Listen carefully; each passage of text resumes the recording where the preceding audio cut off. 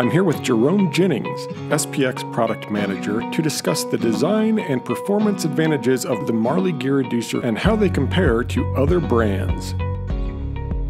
Describe the Marley fin design and explain how the fins provide better operation than other designs in the market. You'll notice on the Marley there's a lot of external finning here, all the way on the side, also on the back. There's actually 47% more surface area on this Marley Geareducer than you see over on the Amarillo here, which is very flat-sided, very boxy, doesn't have nearly the surface area. So when you've got all that air coming up from underneath your fan through the cooling tower, so that's one critical differentiator. What are the advantages of the larger oil ports in the Marley Geareducer?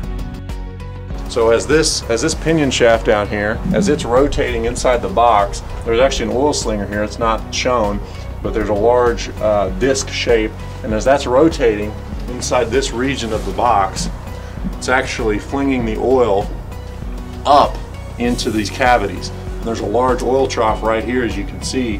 This is a very generous size. I can actually put my entire finger through there, and it actually comes out through a port here on the side that feeds the pinion cage. So again, huge hole.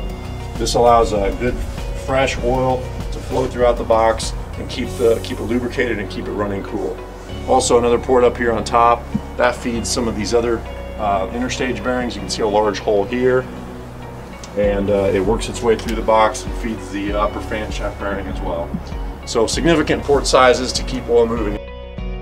And what about the Amarillo box? If you look at the Amarillo design, and this may be a little bit too dark to see, but really the only port they have feeding their pinion is right here. It's very small, kind of dark. I don't know if you can see that, but that's the only thing feeding their pinion. So they have a similar slinger design, bringing oil up, spills into this cavity reservoir, but it can only really get through this one small hole, through that small hole into the pinion bearing. So significantly smaller port sizes. All right, another feature here is we talked about the oil ports on the inside of the box. This is actually the large holes on the pinion cage itself. So these holes are mating up with that large hole on the case of the box. So it gives good oil flow into this pinion cage to get to the pinion bearings.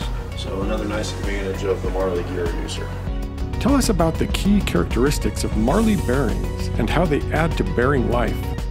Marley's long been known for their bearing life.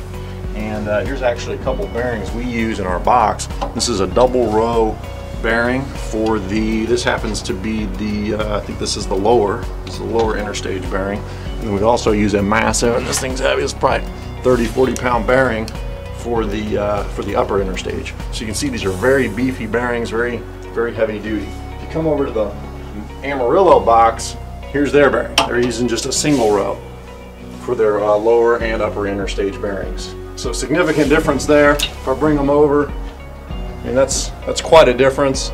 I mean, Marley's using a very beefy bearing, so that's what gives us the 100,000 hour bearing life, and also contributes to higher bearing life, particularly on the interstage shaft, which is normally mounted as the shaft connected to the pinion in this region. So these bearings will actually give you about 3 times more life than the equivalent Amarillo bearings on their interstage shaft. And what about the pinion shaft? How does it differ from others in the market? Notice that the Marley pinion shaft is all one single piece. It's one big hunk of metal. You know, it's a significant chunk. The gear itself is integral with the pinion shaft.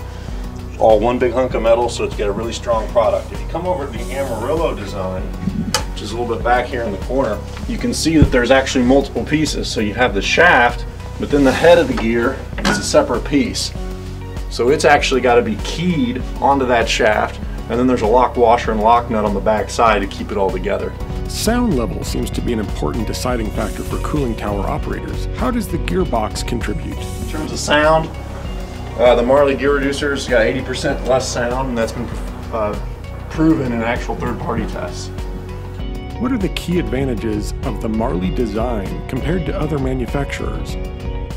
With the Marley design, we actually use metallic steel shims. So these are actual steel to keep all your different settings with your gears and your bearings. You use the shims to get those proper clearances, and we use metal. Amarillo, when we tore this box down, found out they're just using plastic. You can see these colored plastic shims. They're quite a bit flimsier for one, but over time with heat and temperature and moisture, I mean, you're going to have some potential creep here as the plastic will want to deform and change shape. So that could be a concern. It could lead to a noisier gearbox, and it could also lead to more heat generation, and it could also lead to less life. Thank you, Jerome, for walking through the Marley Geareducer features. Tune in to part 2 of this 3-part vodcast series where we'll take a closer look at drive shafts.